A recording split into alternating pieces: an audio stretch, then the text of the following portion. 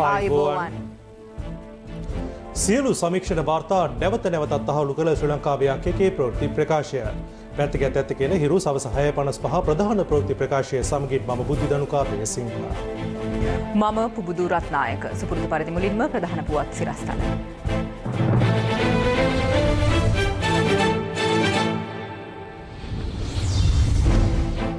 පාස්කු ඉරිදා ප්‍රහාරයේ වගකීම IS සංවිධානයේ බාරගනී. තවත් ප්‍රහාරයක් ගැන අනතුරු ඇඟවීමක්. ප්‍රහාරය සම්බන්ධයෙන් ජාතික බුද්ධි අංශය අප්‍රේල් 9 වෙනිදා කළ දැනුවත් කිරීම සම්බන්ධයෙන් ක්‍රියාමාර්ග නොගැනීම ගැන පොලිස්පති පොලිස් ප්‍රධානීන් සිව් දෙනෙකුගෙන් කරුණු විමසයි. අගමැති දුරෙන් ඉල්ලා අස්විය යුතු බවට රතන හිමිගෙන් ප්‍රකාශයක්. කොළඹට පැමිණි පුපුරණ ද්‍රව්‍ය පැටවූ ලොරියක් සහ වෑන් රථයක් සොයා මෙහෙයුම්. අදත් රාත්‍රී 9 සිට පොලිස් ඇඳිරි නීතිය. ජනපති හා හිටපු ආරක්ෂක ලේකම් ඝාතනයේ සැලැස්මක් පිළිබඳ නීතිපති දෙපාර්තමේන්තුව අධිකරණයට දැනුම් දෙයි. කුමන්ත්‍රණය පිළිබඳ අමල්ගෙන් සහ රයන්ගෙන් ප්‍රශ්න කිරීමට සැරසේ. ප්‍රතිලාභවලට ගැරන්ටියක් දෙන්නේ Ceylinco VIP on the spot විතරයි. කොළඹ ඇතුළු ප්‍රදේශවල සිදු බෝම්බ ප්‍රහාර සම්බන්ධයෙන් දැනුවත් කර තිබියදී ඒ පිළිබඳ ක්‍රියාමාර්ග නොගැනීම පිළිබඳ පොලිස්පතිවරයා පොලිස් ප්‍රධානීන් 4 දෙනෙකුගෙන් කරුණු විමසා දින 2ක් තුළ වාර්තා කැඳවා තිබෙනවා. මෙලෙස කරුණු විමසා ඇත්තේ ජ්‍යෙෂ්ඨ නියෝජ්‍ය පොලිස්පතිවරුන් දෙදෙනෙක්, නියෝජ්‍ය පොලිස්පතිවරයෙක් සහ ජ්‍යෙෂ්ඨ පොලිස් අධිකාරීවරයෙකුගෙන්. දවසේ පුවත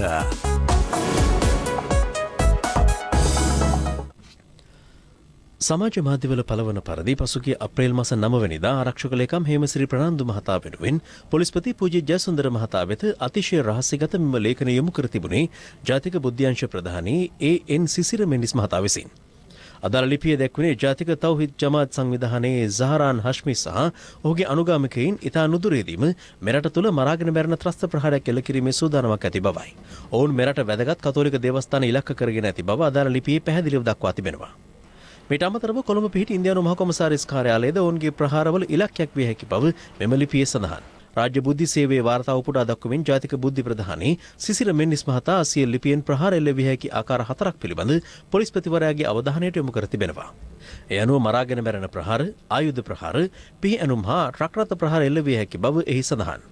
සැලසුම් කරන ලද මරාගෙන මැරෙන ප්‍රහාර එල්ල කිරීම සඳහා සහරාන් හෂ්මි, ජාල් අල් කුවිතාල්, රිල්වාන්, සජිත් මෞලවි, ජහීඩ්, මිල්හාන් සහ තවත් කණ්ඩායමක් සම්බන්ධ වී හැකි බවටද අදාළ ලිපිය දක්වා තිබෙනවා. ජාතික බුද්ධ්‍යංශ ප්‍රධානයා පොලිස්පතිවරයා වෙත යවනු ලිපියෙන් අවධාරණය කර ඇත්තේ දක්වා ඇති මෙම කරුණු පිළිබඳ දැඩි අවධානයක් නීතිය ක්‍රියාත්මක කරන බලධාරීන් වෙත යොමු කරවීම වැදගත් බවයි. ඒ අනුව අදාළ ලිපිය විශේෂ සටහනක් සහිතව මේ සම්බන්ධයෙන් අවශ්‍ය ක්‍රියාමාර්ග ගන්නා ලෙස පොලිස්පති පූජ්‍ය ජයසුන්දර මහතා අප්‍රේල් මාස 9 වන දිනම බස්නාහිර පළාත බහර ජ්‍යෙෂ්ඨ නියෝජ්‍ය පොලිස්පති නන්දන මුණසිංහ, අපරාධ, සංවිධානාත්මක අපරාධ, මද්‍රව්‍ය නාශක සහ විශේෂ කාර්ය බලකායේ අනදින නිලධාරී ජ්‍යෙෂ්ඨ නියෝජ්‍ය පොලිස්පති MR ලතීෆ්, විශේෂ ආරක්ෂක දිසාව බහර නියෝජ්‍ය පොලිස්පති ප්‍රියලාල් දසනායක, ත්‍රස්ත මර්දන හා විමර්ශන කොට්ටාසේ බහර අධ්‍යක්ෂ ජ්‍යෙෂ්ඨ පොලිස් අධිකාරී වරුණ ජයසුන්දර යන මහතුරුන් වෙත යොමු කර තිබෙනවා. ඒ අනුව විශේෂ ආරක්ෂක දිශාව බහර නියෝජ්‍ය පොලිස්පති ප්‍රේලාල් දසනායක මහතා අප්‍රේල් මාස 11 වන දින මේ පිළිබඳව දැනුවත් කරමින් ඇමති ආරක්ෂක, අධිකරණ ආරක්ෂක, විශ්‍රාමික ජනාධිපති ආරක්ෂක, තානාපති ආරක්ෂක යන අංශ වෙත යවූ බව කියන ලිපිය පසුගිය දිනවල සමාජ මාධ්‍ය ඔස්සේ සංසරණය වුණා. එම ලිපියෙන් දැක්වෙන්නේ ආරක්ෂක අමාත්‍යාංශය විසින් පොලිස්පතිවරයා වෙත යොමු කර තිබෙන ලිපියට අදාළව ජාතික තෞහිද් ජමාත් නායක මොහොමඩ් සහරාන් විසින් මෙරට මරාගෙන මැරෙන ප්‍රහාරයක් දියත් කිරීමට සැලසුම් කරන ලද බවට රාජ්‍ය බුද්ධි සේවයේ ලබා දී ඇති වාර්තාවේ කරුණු සම්බන්ධයෙන් අවධානය යොමු කරන ලෙසයි. ත්‍රස්ත ප්‍රහාර සම්බන්ධයෙන් අනතුරු ඇඟවීම් සිදු කරමින් ආරක්ෂක ලේකම් වෙනුවෙන් ජාතික බුද්ධ්‍යංශ ප්‍රධානයා පොලිස්පතිවරයා වෙත ලිපි යොමු කර සති 2කටත් අඩු කාලයකදී මෙරට ස්ථාන 8ක බෝම්බ ප්‍රහාර මාලාව සිදු වුණේ මිනිස් ජීවිත 321ක් බිලිගනිමින්. කෙසේ වෙතත් මෙම මරාගෙන මැරෙන ප්‍රහාර එල්ල කිරීමේ සූදානම සම්බන්ධයෙන් Taman යොමු කළ ලිපියේ කරුණු පිළිබඳව ගත් ක්‍රියාමාර්ග ඇතුළත් විස්තරාත්මක වාර්තාවක් අනිද්දාට ප්‍රථම නවරදවාම ලබා දීමට කටයුතු කරන ලෙස පොලිස්පතිවරයා අදාළ පොලිස් ප්‍රධානීන් වෙත දන්වා ඇති බව සමාජ මාධ්‍ය ඔස්සේ සංසරණය වන මෙම ලිපි මගින් දැක්වෙනවා. අදාළ ප්‍රහාරවලින් අනතුරුව වාර්තා පළ වුණේ මෙම ප්‍රහාර පිළිබඳව පූර්ව අනතුරු ඇඟවීම් නිසි පරිදි ජනාධිපතිවරයා සහ අග්‍රාමාත්‍යවරයා වෙත වාර්තා වී නොතිබූ බවයි. එසේනම් මිනිස් ජීවිත රසක් බිලිගත් මෙම ත්‍රස්ත ප්‍රහාරයන් පිළිබඳව බුද්ධ්‍යංශ විසින් කල්තියා දැනුවත් කර තිබියදීත් ප්‍රහාරය වළක්වා නොගැනීමේ වගකීම බාරගත යුත්තේ පොලිස්පතිවරයාද නැතහොත් ආරක්ෂක ලේකම්වරයාද. දවසේ පුවත. වන්රවුන්ට ලබා දින ඉහළම අධිකාරම දැන් පෑන්නේෂියා බැංකුවෙන්. පෑන්නේෂියා රන් ලෝන්. විදෙස් මාධ්‍යවේදියෙකු හමුවේ ආරක්ෂක ලේකම් හේමසිරි ප්‍රනාන්දු මහතා සිදු කළ ප්‍රකාශයක් සම්බන්ධයෙන් සිවිල් සංවිධාන කිහිපයක් පොලිස් මූලස්ථානය සහ අපරාධ පරීක්ෂණ දෙපාර්තමේන්තුව වෙත අද පැමිණිලි සිදු කළා. ආරක්ෂක ලේකම්වරයා අදාළ මාධ්‍යවේදියා හමුවේ ප්‍රකාශ කර තිබුණේ දියත් වූ ප්‍රහාරය පිළිබඳ දැන සිටියද එය මෙතරම් ප්‍රබල විය හැකියයි අපේක්ෂා නොකළ බවයි. We knew certain things were happening. Today there is no emergency laws. Nothing. So there is hardly anything that we also can do. What did your intelligence warning say? Small group, but very well organized and powerful, was responsible. You issued a warning. You had intelligence. We had to a certain extent. Why wasn't the church protected? Why weren't all the churches protected? We have alerted related agencies. We never provided security for the hotel. Hotel security was looked after by their own security. Weren't the churches protected if you had a warning? How many churches to be protected? But we informed. We never expected an attack of this magnitude. ආරක්ෂක ලේකම්වරයාගේ මෙම ප්‍රකාශය පිළිබඳ සිංහලයේ අපි ජාතික සංවිධානය සහ මහජන අයිතීන් සුරැකීමේ පදනම පැමිණිලි ඉදිරිපත් කළේ අපරාධ පරීක්ෂණ දෙපාර්තමේන්තුව වෙතයි. ආරක්ෂක ලේකම්තුමා කියන විදිහට මේ කුඩා සංවිධානයේ එයා බලාපොරොත්තු වෙලා තියෙන ප්‍රහාර තමයි මේවා. කණමිරිකා දිවීම, කැටපොලෙන් ගලක් කරලා විදීම, කකුල් මාට්ටු තමා දිවීම, ටොකු වෙනීම, ඈත සිට ගලකින් ගැසීම, ජලතුවක්කුවෙන් පාර යෑමට වතුර විදීම තමයි බුද්ධ්‍යාසිවින් ලබා දෙන තොරතුරු අනුව මෙතුමා හිතලා තියෙන්නේ. ඒ නිසා අපිල්ලාසින අපරාධ පරීක්ෂණ දෙපාර්තමේන්තුවේ වහාම ආරක්ෂක ලේකම්වරයා අත්අඩංගු අරගෙන ප්‍රශ්න කරන්න ඔබතුමාට මේ ලැබුණු තොරතුරු රටේ ජනතාව දැනුවත් නොකර කුමන කරුණක් උදෙසාද? ඒ වගේම අපිට තවත් ප්‍රශ්නයක් තිබෙනවා චම්පික රණවක සම්බන්ධව. පොලිස්පතිවරයා සහ චම්පික රණවක ඇමතිවරයා අතර තියෙන සම්බන්ධයත් වහාම හොයන්න ඕන. බෞද්ධ තොරතුරු කේන්ද්‍රයේ සිය පැමිණිල්ල ඉදිරිපත් කළේ පොලිස් මූලස්ථානය වෙතයි. යම් අපරාධයක් කිරීම වගේම යම් අපරාධයක් දැක නොවැළැක්වීමත් අපරාධයක් බවට පත් වෙනවා. එතකොට ආරක්ෂක ලේකම්වරයා ඇතුළු මේ දේශපාලන අධිකාරිය නියෝජනය කරන දේශපාලකයන් සහ නිලධාරීන් විශේෂයෙන් හරීම් ප්‍රනාන්දු මන්ත්‍රීවරයා තමන්ගේ ජීවිතය රැකගෙන තමන්ගේ ආගමේ ඒ ආගමිකයන්ගේ භක්තිකයන්ගේ ජීවිත අනතුරට හෙළන්න තරම් කූර දේශපාලකයෙක් බවට පත් වෙනවා. මේවා අනුමත කරන්න බෑ. ආරක්ෂක ලේකම්වරයා හරීම් ප්‍රනාන්දු ඇමතිවරයා මනෝ ගණේශන් ඇමතිවරයා මේ සියලු දෙනාම වක්‍රාකාරව මේ ට්‍රස්ට් ප්‍රහාරයේ සහායකයන් බවට පත් වෙලා තියෙනවා. අපි දැන් මේ මොහොතේ සිහිපත් කරනවා මේ ඊබ්‍රහම් පවුලේ ප්‍රධානියා ඇතුළු අය සමග ගනුදෙනු කරපු විශේෂයෙන්ම ජනතා විමුක්ති පෙරමුණේ ජාතික ලයිස්තුවේ හිටපු ප්‍රධානියෙක් රිෂාඩ් බදුරුදීන් අමතිවරයාගේ ප්‍රධාන සගයෙක් මේ ව්‍යාපාරිකයා මරාගෙන මැරෙන ප්‍රහාර දියත් කරන්නට මැදිහත් වෙච්ච. ඒ නිසා මේ අය පිළිබඳව නිසි විමර්ශන කළා මේ මුස්ලිම් අන්තවාදී දේශපාලකයන්ට දේවත් ගත යුතු නීතිමය ක්‍රියාමාර්ග අරගෙන මේ ත්‍රස්තවාදය මුලින් උපුටා දමන්න අවශ්‍ය පියවර ගන්නා ලෙස තමයි අපි බලාපොරොත්තු වෙන්නේ. මේ අතර අද පැවති ප්‍රවෘත්ති සාකච්ඡා කිහිපයකදීද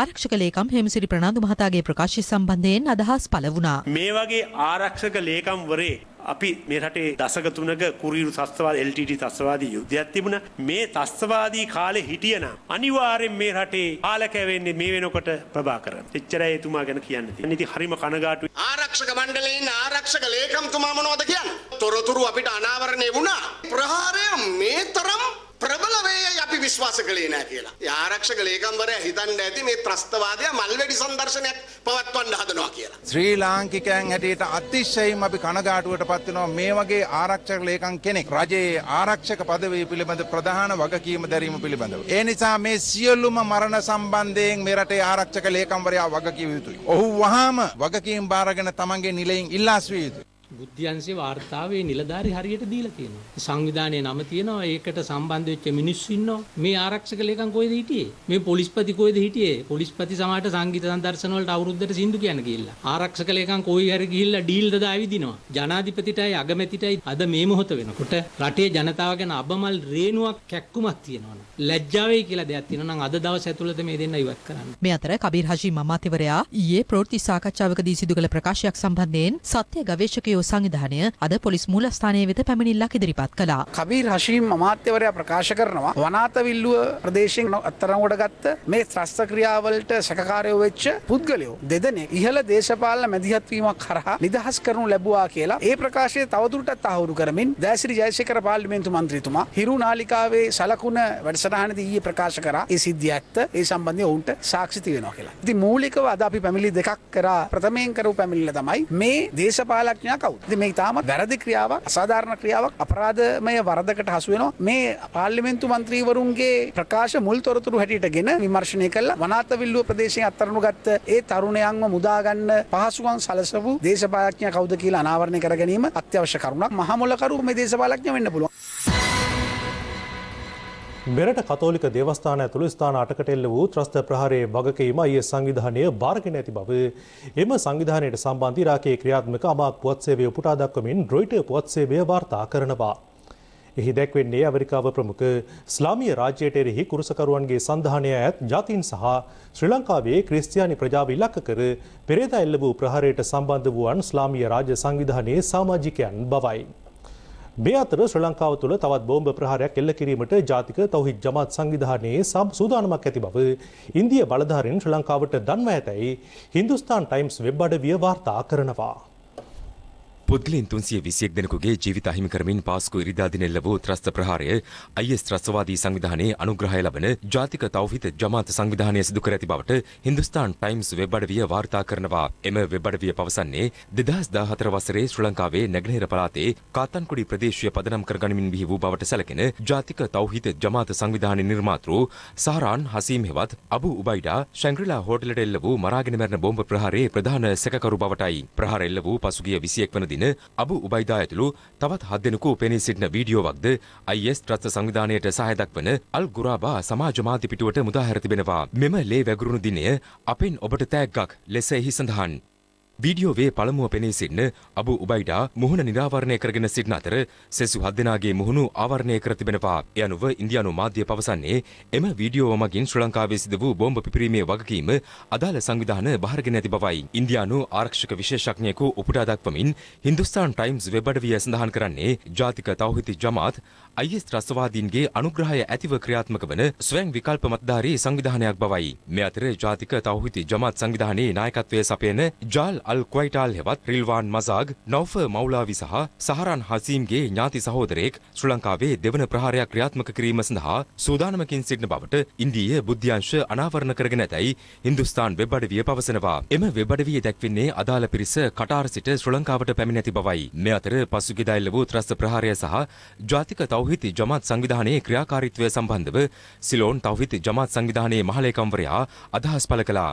ශ්‍රී ලංකාව තුළ තෞහිද් ජමාත් කියන සංවිධානයේ 10කටත් වඩා අධිකව ක්‍රියාත්මක වෙනවා. ජාතික තෞහිද් ජමාත් සංවිධානයේ මඩකලපුව දිස්ත්‍රික්කයේ කාතාන්කුඩි ප්‍රදේශයේ ක්‍රියාත්මක වුණු සංවිධානයක්. ඒ ප්‍රදේශයට ආවේනික වුණු සංවිධානය. සිලෝන් තෞහිද් ජමාත් සංවිධානයේ රටට මුළු දිවයිනටම සංවිධානයක් වශයෙන් SLTJ කලින් හිටිය රටටම අදාළ සංවිධානයක් වශයෙන්. ඒතකොට ජාතික තෞහිද් ජමාත් සංවිධානය ඒ කාලේ පැහැදිලි ප්‍රජාතන්ත්‍රවාදී රාමුව තුළ කටයුතු කරපු සංවිධානයක්. නමුත් ඒ සංවිධානයේ මේ සහරාන් නැමැති පුද්ගලයෙක් තමයි දැන් කතාබවට ලක් වෙන්නේ. මේ ප්‍රහාරයේ පිටිපස්ස සැලසුම්කරු ඔහු කියලා. ඒ ප්‍රහාරයේ පිටිපස්ස සැලසුම්කරු ඔහු නම් ඒ පුද්ගලයාගේ මතවාදයන් වල වෙනස්කමක් සිදු වුණා. සිදු වුණ එක අපිත් වටහා ගත්තා. වටහාගෙන 2017 දී සහරාන් කියන පුද්ගලයාව ඒ සංවිධානයේ නිරපා දැම්මා. ඒ වගේම ජාතික තෞහිද් ජමාත් සංවිධානයේ දැන් මේ ප්‍රහාරයට අපිට සම්බන්ධයක් නැහැ කියලා තවවනතුරු වාර්තාවක් නිවේදනයක් නිකුත් නොකරපු නිසා දැනට සැකයක් පවතිනවා මේ සංවිධානය පිළිබඳව. නමුත් කිසිදු තෞහිද් ජමාත් සංවිධානයකට ඒ ජාතික තෞහිද් ජමාත් සංවිධානයත් එක්ක කිසිදු සම්බන්ධතාවයක් නැහැ. මෑතකදී බුද්ධ ප්‍රතිමා ප්‍රහාරවලට ප්‍රහාරයක් සිද්ධ වුණා මාවලැල්ලේ. අපි ඒට බලවත් කනගාටු අපේ ප්‍රකාශ කරලා අපි වීඩියෝ පටයකුත් නිකුත් කරා. ඒ අවස්ථාවේදීත් අපි බුද්ධ්‍යංශයත් එක්ක කටයුතු කරලා මේ ප්‍රහාරය සම්බන්ධ මුස්ලිම් තරුණයන් සම්බන්ධ වෙලා හිටියා නම් අනිවාර්යයෙන්ම මේ සහරාන් කියන පුද්ගලයා සමග යම්කිසි ආකාරයක සම්බන්ධයක් තියෙයි කියලා ඒ තොරතුරුත් අපි වාර්තා කරා.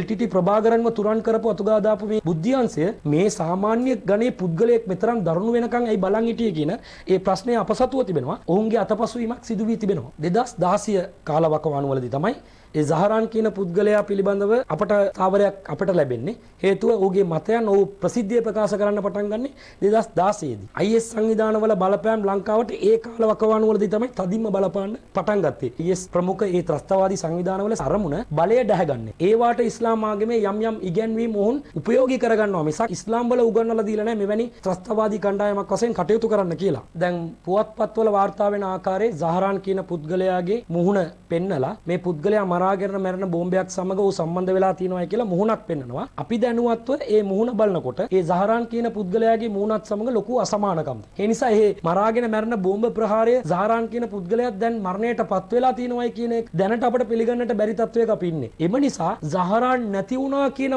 මතයේ සිට අපි පොඩ්ඩක් එළියට ඇවිල්ලා තවමත් ඔහු සිටින්නට පුළුවන් ජීවතුන් අතර කියන ඒ තාවරයේ මත විමසිලිවත්ව අපගේ පරීක්ෂණ කටයුතු සිදු කරගන්න එක තමයි අපගේ ජාතික ආරක්ෂාවට වැදගත් වන්නේ. නිශ්චිත වශයෙන් අපිට කියන්නට බෑ. නමුත් 21 වෙනිදා පටන් ගත්තේ මේ ප්‍රහාරය 22 වෙනිදාත් යම් කිසි බෝම්බයක් නිෂ්ක්‍රීය කරන තත්වයක් උදා වුණා. විවිධ තැන්වල සැකසහිත පාර්සල් තවමත් ආරක්ෂක අංශය විසින් ලබාගෙන සිටිනවා. මේ දිගින් දිගටම ක්‍රියාත්මක වෙයි කියන සාධාරණ සැකයක් අප තුළ තිබෙනවා.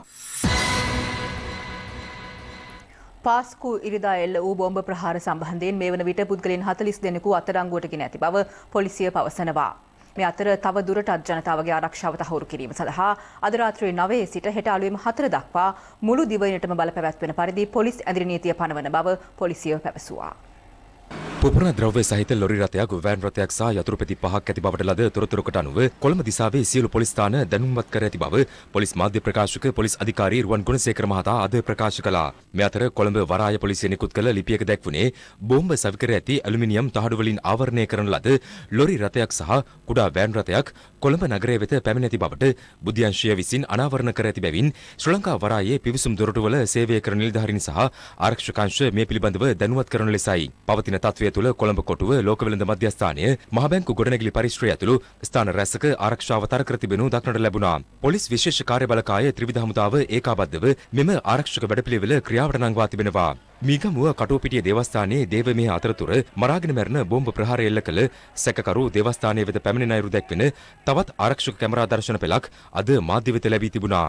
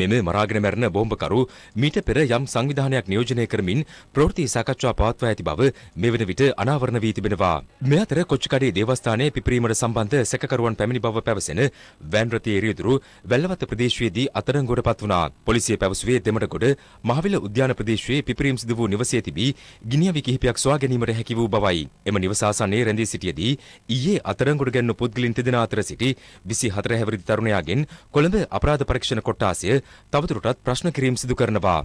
අදාළ මෝටර රථය ලියාපදිංචි කර ඇති මොහොමඩ් යූසුෆ් අෆ්ලාර් අහමඩ් නමැත්තාගේ මහනුවර අංක 115 ශ්‍රීමත් කුඩා රත්වත්ත මාවතේ පිහිටි නිවසද ඊයේ දිනේදී පොලිස් විශේෂ කාර්යබලකාය විසින් හදිසි පරීක්ෂාවකට ලක් කළා. එෙහිදී මොහොමඩ් යූසුෆ්ගේ සොහොයුරන් දෙදෙනෙක් පොලිසිය අත්අඩංගුවට ගෙන තිබෙනවා. එම නිවසේ තිබූ ඔවුන්ට අයත් ගුවන් බලපත්‍ර දෙකක්ද පොලිස් බාරයට ගනු ලැබුවා. කඩුවක් සහ මන්නා පිහියක්ද නිවසේ තිබී සොයා ගැනුණු අතර පුද්ගලයන් 4 දෙනෙකුගේ දුරකථන අංක සඳහන් කුඩා ප්‍රමාණයේ සටහන් පොතක්ද සොයාගත් බව පොලිස් විශේෂ කාර්යබලකාය සඳහන් කළා. මේ අතර නොච්චියාගම නගරයේ ඉන්ධන පිරුම් හලාසල නිවසක තිබී පිපිරවීම් සඳහා යොදා ගන්නා ඇමෝනියා, වෝටර් ජෙල් කරල්, සේවානූල් තොගයක් සහ කඩුවක් අද පොලිස් විශේෂ කාර්යබලකාය බාරයට ගත්තා. සිද්ධිය සම්බන්ධයෙන් අදාළ නිවසියන්ගෙන් මේ වන විට වැඩිදුර ප්‍රශ්න කිරීම් සිදු කරනවා. එමෙන්ම ගම්පොළ පොලිස් විශේෂ කාර්යබලකා කඳවුරට ලද තොරතුරකට අනුව වෙළඹඩ ප්‍රදේශයේදී පුද්ගලයන් දෙදෙනෙක් අත්අඩංගුවට ගෙන ඇත්තේ පසුගිය ඉරිදා සිදු වූ බෝම්බ ප්‍රහාර සිදු කළ පුද්ගලයෙකුට නවාතැන් ලබා දීමේ චෝදනාව යටතේ.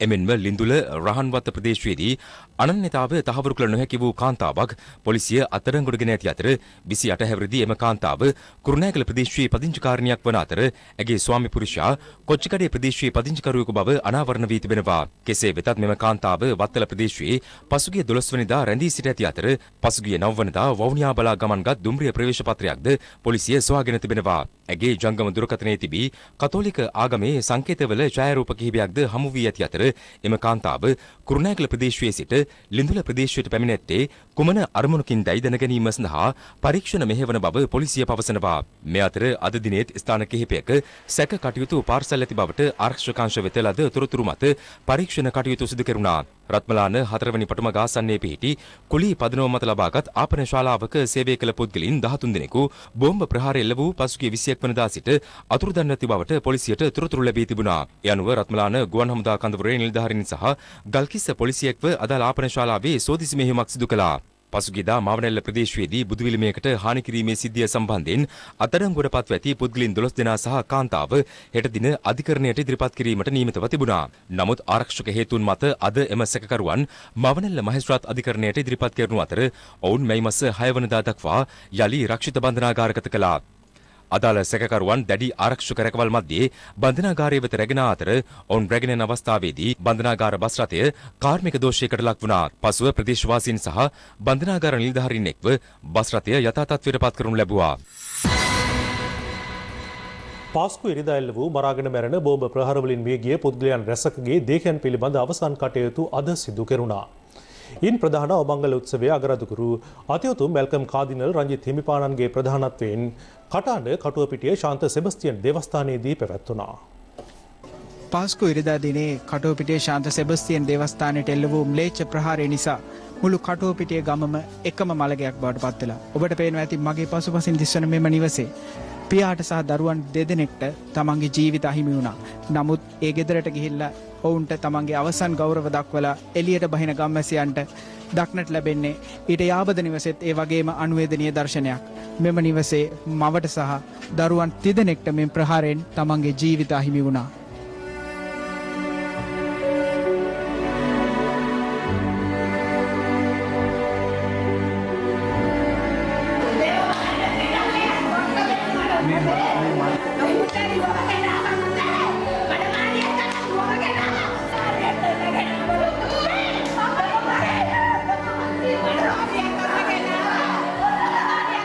කටාන කටුවපිටියේ ශාන්ත සෙබස්තියන් දේවස්ථානයේ සිදු මරාගෙන මැරෙන බෝම්බ ප්‍රහාරයෙන් ජීවිතක්ෂයට පත් වූ පුද්ගලයන් රැසකගේ අවසන් කටයුතු අදේම දේවස්ථාන සුසාන භූමියේදී සිදු කෙරුණා. ඇගේ ආත්මීය ස්වාමීන් වහන්සේගේ හස්තයට බාර කරමින්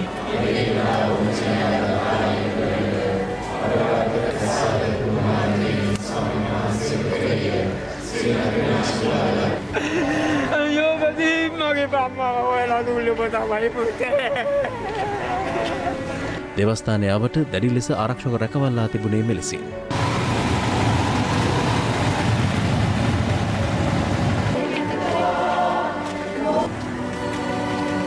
පිපිරීමෙන් ජීවිතක්ෂයට පත් වූ පුද්ගලයන් වෙනුවෙන් පොදු දේවමය පවත්වන්නට කටයුතු යොදා තිබුණත් ආරක්ෂක හේතුන් මත එය අවලංගු කළා.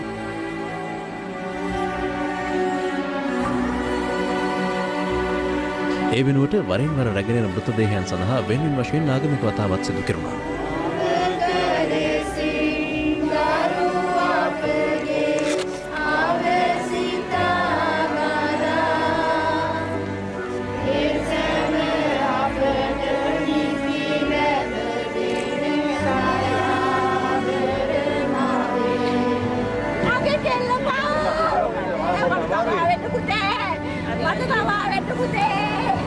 ඉන්නෙක් අවස්ථාවක ආගමික වතාවත් මෙහෙයවීම සිදු කරුණේ අගරාදුගුරු අතිඋතුම් මැල්කම් කාදිනල් රංජිත් හිමිපාණන්ගේ ප්‍රධානත්වයෙන්.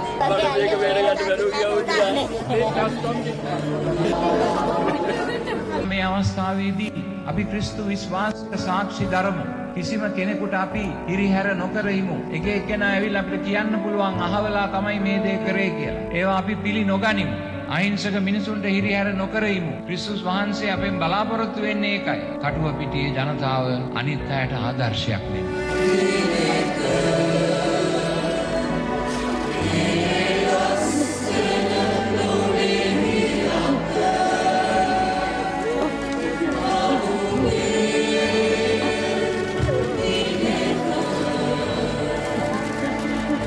ඩොන් ඩේවිඩ් වත්ත සුසාන භූමියේ බුමුදාන කටයුතු 22ක් හා සෙල්වකන්ද සුසාන භූමියේ බුමුදාන කටයුතු 12ක් අද දිනේ පුරා වරින් වර සිදු කෙරුණා.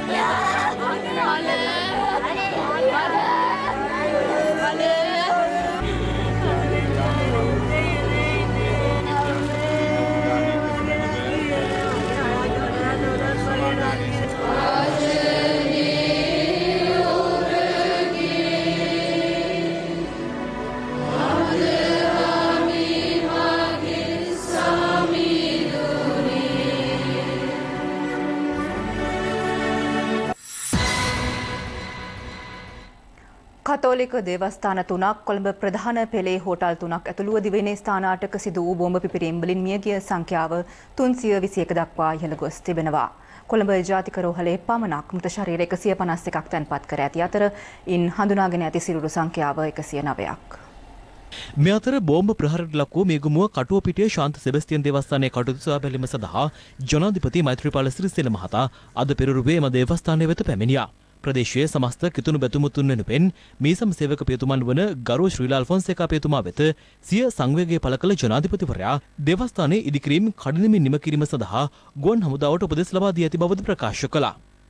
අනතුරුව කටුවපිටිය දේවස්ථානයට එල්ලෝ ප්‍රහාරයෙන් ජීවිතක්ෂයට පත් වූවන් වෙනුවෙන් අවසන් ගෞරව දැක්වීම සඳහා ජනාධිපතිවරයා ප්‍රදේශීය නිවාස කිහිපයක් වෙත පැමිණියා.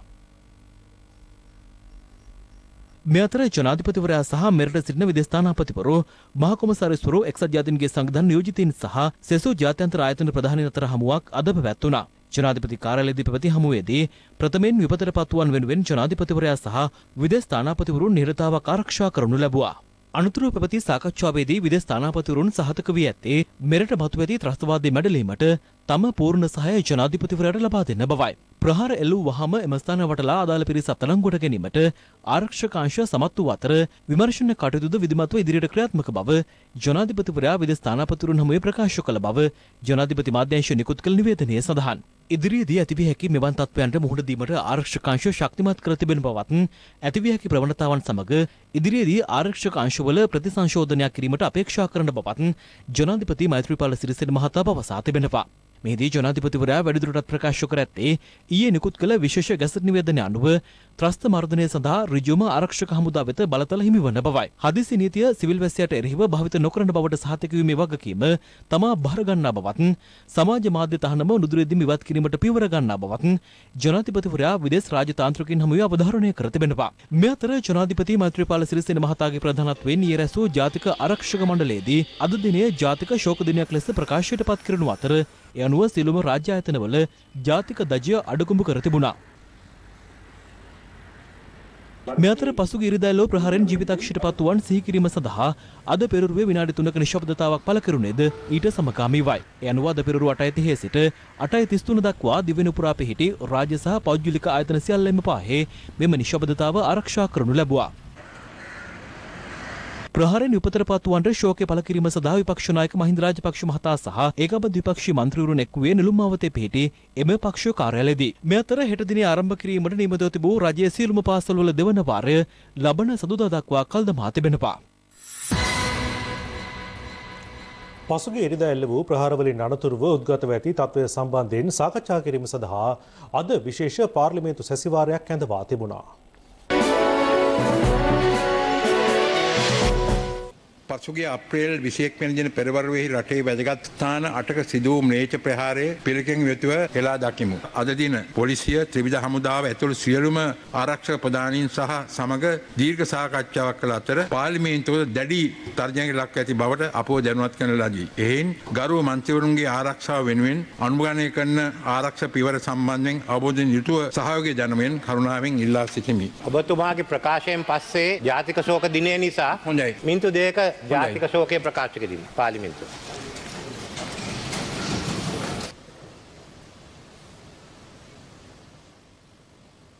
ගරු රනිල් වික්‍රමසිංහ මැතිතුමාගේ ප්‍රකාශය. මොකද පොයින්ට් ඔෆ් ඕඩර්? මම බොහොම සතුටු වෙනවා මේ ඉස්ලාම් අන්තවාදයට උඩගෙඩි දෙන තමුන්නාසලා ගරු සභාපතිතුමා මේ කරන ගරු කතානායකතුමනි මගේ ඔව්. ඔබතුමා වෙනවා කතා කරනවා. පාර්ලිමේන්තු ගරු මන්ත්‍රීතුමා මේ සභාවට බාධා කරන්න එපා. ජාතික අපදාවක් තියෙන අවස්ථාවක මේ කටයුතු කරන අවස්ථාව දෙන්න වාඩි වෙන්න. බණ්ඩෝකට දෙන්න.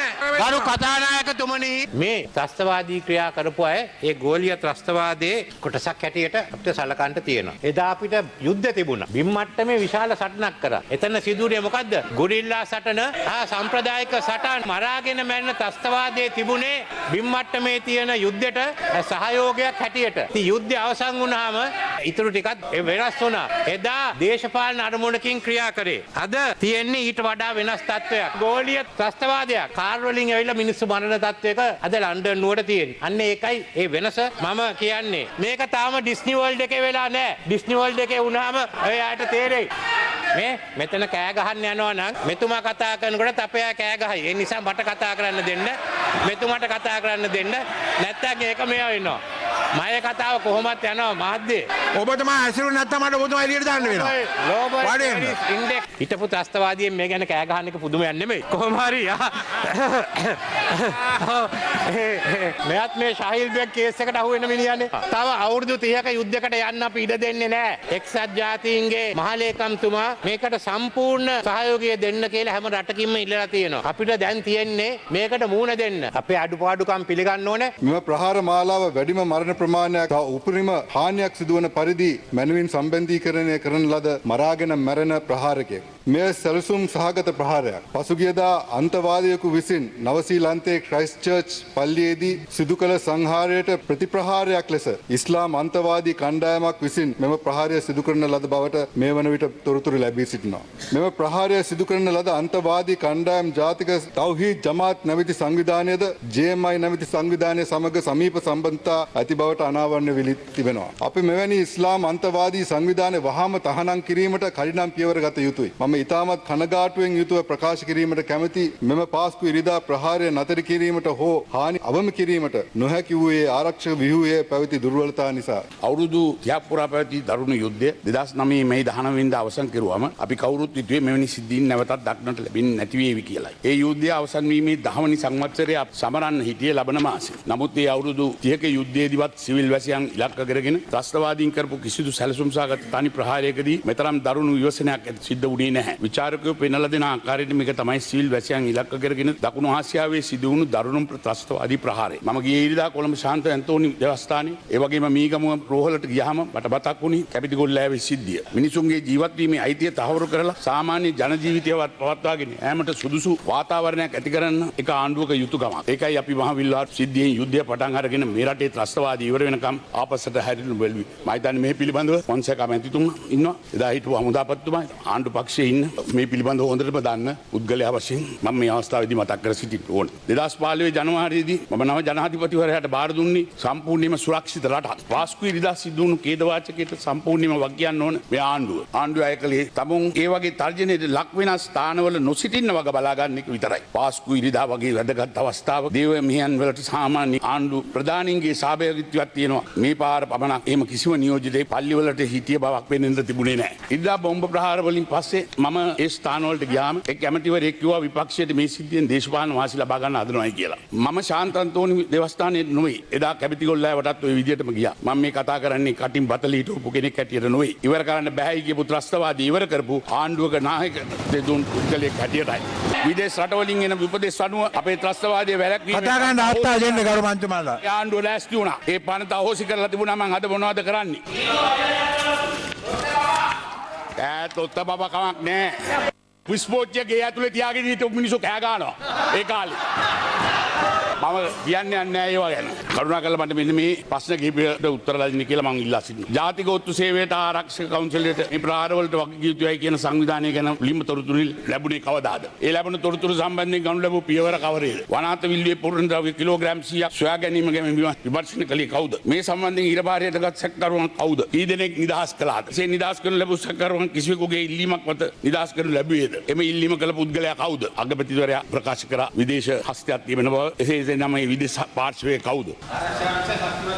කියනක මම පුනා කිව්වා. මගේ කිව්වා. හරි ඔබතුමා කරා. ඒක තමයි මම කිව්වේ මේ පාර්ලිමේන්තුවේ ඉන්න ආණ්ඩු පක්ෂයේ ඔබතුමා තමයි මේ පිළිබඳව මේ අද තියෙන ත්‍රස්තවාදය පිළිබඳව හැඟීමක් තියෙන පුද්ගලයා වශයෙන් පෙන්වන්න පුළුවන් ඔබතුමා. ඉන්දගේ කිසි ගැටලුවක් නැහැ. හොඳයි. අපේ කාලේ ආරක්ෂක අංශයේ ක්‍රියාත්මක වෙච්ච ආකාරය දන්නවා එතුමා. හොඳයි. අපි බොහොම එදා තිබිච්ච බුද්ධි සංවිධාන හැම මං හිතන්නේ හමුදාවේ තමයි හොඳම සංවිධානය තිබුණේ. නාවික හමුදාවේ එයාර් ෆෝස් එක පොලිසිය මේවා තිබිච්ච සියලු දෙනා එකතු කරලා හැම අඟහරුවාදම ඒ පිළිබඳව සාකච්ඡා. ඊට පස්සේ තමයි ආරක්ෂක මණ්ඩලයට ගෙනාවේ. මෙවැනි තත්ත්වයක් තිබුණේ. එකක් තියෙනවා අගමැතිවරයා එක පැත්තකයි ජනාධිපතිවරයා තව පැත්තකයි ඉඳගෙන මේ ප්‍රශ්නේ විසඳන්න බෑ කියන එක මම මතක් කරලා දෙනවා. අවංකව මේ ප්‍රහාරය විහිළුවට ගන්න එපා. රටේ ජනතාවගේ ප්‍රශ්නයක්.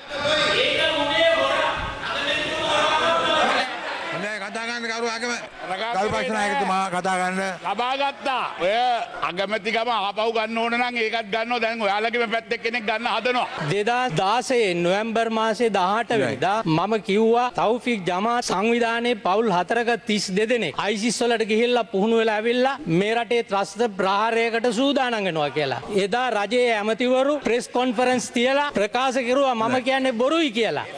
ඔය මොජබි රහුමාන්ලා මට සාප කරා. හැබැයි මේ මිනි මැරුම් වලට ඒ ඇමතිවරුයි ඔය මුජබිර් රහ්මානුයි ඒ මිනි මැරුම් පිළිබඳව වගකීම බාර ගන්න ඕනේ. සභාව කල් දැම්ම. බාර ගන්න ඕනේ. ගරු සභානායකතුමා වාදයේ හිට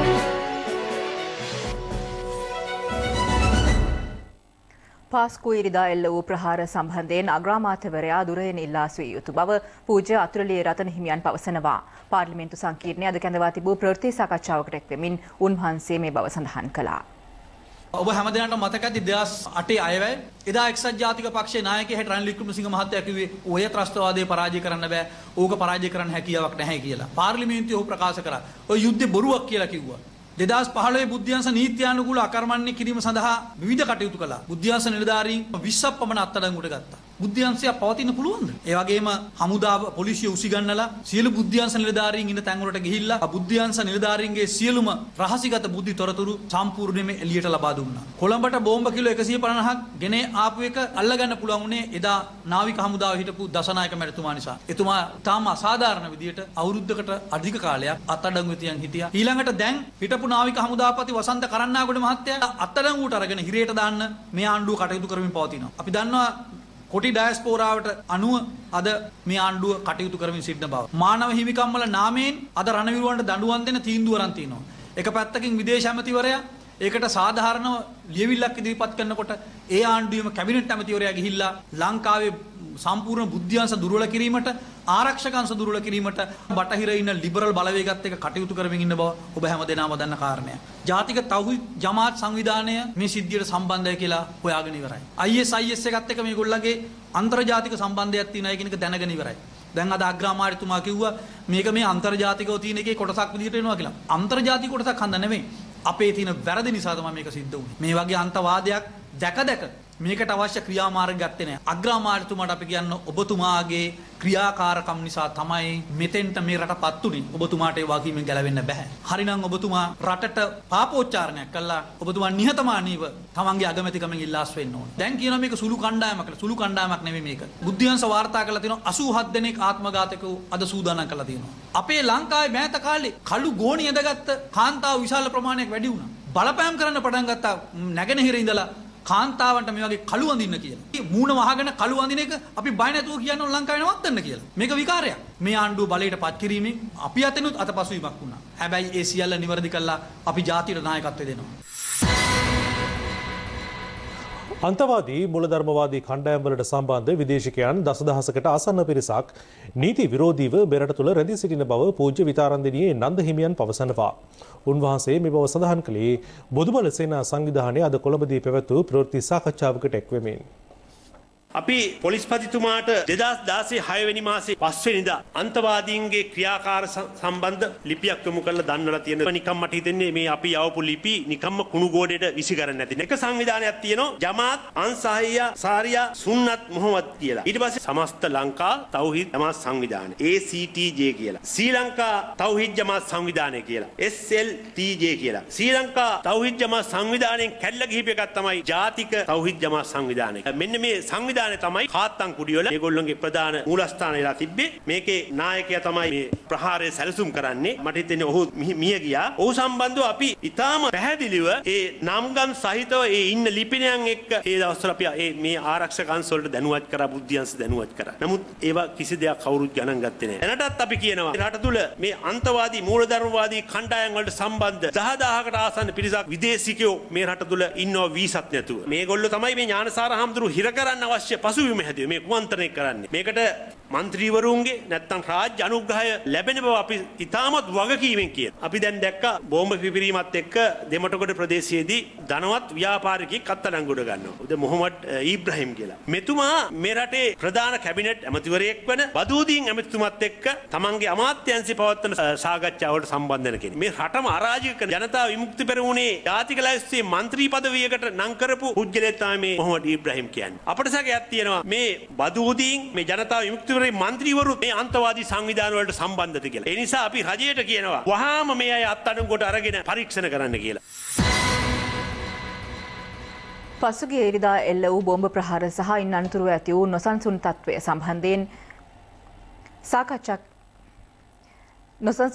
සම්බන්ධයෙන් අද පැවති ප්‍රවෘත්ති සාකච්ඡාවලදී මෙලෙස අදහස් පළ වුණා. ජනවාරි මාසේ 16 වෙනිදා මේ සොහොයුරන් සොයාගෙන ලැබුණු තොරතුරක් අනුව අර සැකකරුවෙක් මාවනැල්ලේ බුදුබිල්ම කඩා දාන්න මැදිහත් වෙච්ච සැකකරුවෙක් අත්අඩංගුවට හිටපු සැකකරුවෙක්ගේ තොරතුරු මත වනාත විල්ලුවට පොලිස් විශේෂ කාර්ය බලකාය සහ පොලිස් බුද්ධ්‍යංශය රාජ් පොලිසිය මැදිහත් වෙනවා. එතන අහුවෙනවා උපුරු ද්‍රව්‍ය කිලෝ ගණන්. මෙතන බෝම්බ කර්මාන්ත ශාලාවක් අහුවෙනවා. ඒකට නායකත්වයේ දීලා තියෙන ඊබ්‍රහීම් සොහොයුරෝ දෙන්න. ඒ ඊබ්‍රහීම් සොහොයුරෝ දෙන්නම තමයි බස්නාහිර පළාතේ මුස්ලිම් දේශපාලඥයෙක් බාර දෙන්නම් කියලා සහතික කරලා කිව්වේ නියෝජ්‍ය පොලිස්පති කෑගල්ලට. නියෝජ්‍ය පොලිස්පති සබරගම පළාත පොලිස් අධිකාරී කෑගල්ලට බාර දුන්නේ නැහැ. දැන් මොකෝ වුනේ? මාවනැල්ලේ මතුවෙච්ච මේ පෙර නිමිත්ත අනුව හරියට බුද්ධි පරීක්ෂණ සිද්ධ වුණා නම් වනාත විල්ලුවත් වටල ගන්න තිබ්බා. ඒ ඔස්සේ බුද්ධි මෙහෙම දියත් කළා නම් මේ අහිංසක ජනයා පාස්කු ඉරිදාවේ මේ විදියට මැරෙන්නේ නැහැ. එහෙනම් වග කියන්න ඕනේ නැද්ද අග්‍රාමාත්‍යවරයා? කවුද ඒ දේශපාලඥයා? එයා අසාද් සාලිද? එයා රිචාඩ් බදුදීන්ද? එයා මුජිබර් රහ්මාන්ද? අපි අහනවා. වහාම මේ තුන් දෙනාම අත්අඩංගුවට ගන්න ඕන. මෙන්න රිචාඩ් බදුදීන්, මේ ඉබ්‍රහීම් තමයි සතොස සමුපකාර තොගවෙල්ල සංස්ථාවට පාම් වේල්ස් නමින් එක වෙලාවක තව වෙලාවක ඩිප්‍රෙස් පෝ නමින් මේ වෙලාවේ වාසි කුළුබඩු නමින් කුළුබඩු සපයන්නේ රිචාඩ් බදුදීන්ගේ නෝන මහත්තයාගේ මල්ලි වෙච්ච ඉබ්‍රහීම්. අත්අඩංගු වෙන්නේ ඉබ්‍රහීම්. රජයට මේකේ වගකීමෙන් මිදෙන්න බෑ. මගේ ආරක්ෂකයා පවා මට දවස් 3කට කලින් මට ඊයේ තමයි ඌ මට දැන්නුවේ මේ ඌට දවස් 2කට කලින් තමයි මේ ලිපිය ලැබුණේ කියලා. මේක ජාත්‍යන්තර ත්‍රස්තවාදී සංවිධානයක ඌමනාවක් වෙනුවෙන් ඉෂ්ට වෙච්ච දෙයක් කියන එක මේ ප්‍රහාරය තුලින් ඊටාම මනාව පැහැදිලි වෙනවා. ඊයේ හිරුනාලි මම දැක්කා විශේෂයෙන්ම විමල් වීරවංශ මැතිතුමා කතාවක් කරලා තිබුණා. අර ඉන්න ව්‍යාපාරිකයව අපිට ඒ ව්‍යාපාරිකයත් එක්ක හුඟක් සම්බන්ධකම් තියෙනවා කියලා. මම විමල් වීරවංශ මහත්තයාට කියන්න ඕනේ අපිට වඩා දේශපාලනිකව විමල් වීරවංශ මහත්තයත් එක්ක තමයි එතුමාට හුඟක්ම සම්බන්ධකම් තිබිලා තියෙන්නේ. විමල් වීරවංශ මහත්තයා ඊට අනිද්දාට ඇවිල්ලා එයාගේ නෝනාට බබෙක් හම් වෙන්න හිටියත් කියයි මට මුජිබුර් රහ්මාන්ව සැකයි කියයිද කියලා දන්නෙත් නැහැ. හිරු එකට ඒකත් දාන්න කියලා. සම්පූර්ණම මුහුණ වැසීම අපේ ආගමේ අනුමත කරලා නැහැ. ආගමේ අනුව තිබලා තිබෙන්නේ මුහුණ දකින්න ඉඩ දෙන්න ඕනේ කියන එක. ඉදිරියේදී මං හිතන්නේ මුස්ලිම් ආගමික සංවිධාන ජනතාවට දැනුම් දෙයි අනිවාර්යයෙන්ම මේක ඉවත් කරගන්න කියලා. ඔබතුමා නිකමට හරි ඔය අර දෙමටකොටින් අත්තරංගුවට ගත්ත ඉබ්‍රහීම් කියන මහත්මයෙක් ඒව දැකලා ළඟට කතා කරලවත් නැහැ. මම දේශපාලනඥයෙක් හැටියට එතුමා ව්‍යාපාරිකයෙක් හැටියට යම් යම් උත්සවවලදී හම්බුනාම අස්සලාමු අලයිකුම් ගානවා එතුමා අලයිකුම් සලාම් ගානවා කොහොමද කියනවා ඒ වගේ කතාවහක් වෙලා තියෙනවා. අපි දකිනවා මුජිබුර් රහ්මාන් කියන මේ මුස්ලිම් අන්තවාදයට දිගින් දිගටම උඩගෙඩි දෙන මිනිසා ඇවිල්ලා පල්ලිය ඉස්සරහ කියනවා බුද්ධි අංශවලට තිබ්බලු මේක හොයන්න. වසර 4ක් තිස්සේ බුද්ධි අංශවලට කරපු ඒ සහගහන අපරාධය තමයි මේ ජීවමානව අපි දකින්නේ. මොකද 300ක් උඩුබැලි වෙලා බලන් ඉන්නවා. යුක්තිය සාධාරණය ඉෂ්ට වෙනකම්. මාවනැල්ලේ පොල් ගහවෙල බුදු පිළිම කඩනකොට අපි නිශ්ශබ්දව හිටියා. මොහොමඩ් ඊබ්‍රහීම් තමයි මාවනැල්ලේ ප්‍රධාන සැකකරුවා. මේ ඉබ්‍රහීම් ඒ සොයුරන්ව ආශ්‍රය කළ කොළඹ දිස්ත්‍රික්කයේ එක්තරා දේශපාලඥයා මුජිබුර් රහ්මාන් බව අපි සැක කරනවා. වනාත විල්ලුවේ සිද්ධියත් මේ කිසිවෙක්ට ලොකු ආරංචියක් වුණේ නැහැ. මේ ත්‍රස්ත ප්‍රහාරයේ පිටිපස්සේ දේශපාලන හස්තියක් තියෙනවාමයි. ඉන්සාම් අහමඩ් ඉබ්‍රහීම් පුපුරවාගෙන ත්‍රස්තවාදී ලෙස මලා පුතා. ඉල්හාන් අහමඩ් ඉබ්‍රහීම් මලා. ඉස්මායිල් අහමඩ් ඉබ්‍රහීම් පැනලා යනවා. දැන් කොහොමේක ඉස්මායිල් අහමඩ් ඉබ්‍රහීම් පුපුරව ගන්නකන්ද බලන් ඉන්නේ. ඡායාරූපයක් අරන් දාන්න. කොහේ හෝ ඇවිදිනවා ඇති. අපේ උන් අඳුරගයි. මොහමඩ් යුසුෆ් ඉබ්‍රහීම්ගේ ගෙදරට එන යන ඔහුත් සමග සම්බන්ධතා තියෙන ඇමතිවරුන් කවුද කියලා රටට හෙළි කරන්න. දෙහිවල බොහොමේ පුපුරව එකත් එතනින් යන්නේ. දරුවෝ දෙන්නත් ගිහින්. අපේ පාර්ලිමේන්තුවේ ඉන්න ඇමතිලාත් මේකේ යස්සේ මොනවද කළේ? සහජීවනයේද? මුජිබුර් රහ්මාන් උත්තර දෙන්න, රිෂාඩ් බදුදීන් උත්තර දෙන්න. සමාජයේ ඔබ ගැන සැකයක් ඇවිල්ලා තියෙනවා. බබ්බු වෙන්න හදන්න එපා මෙතන දැන්.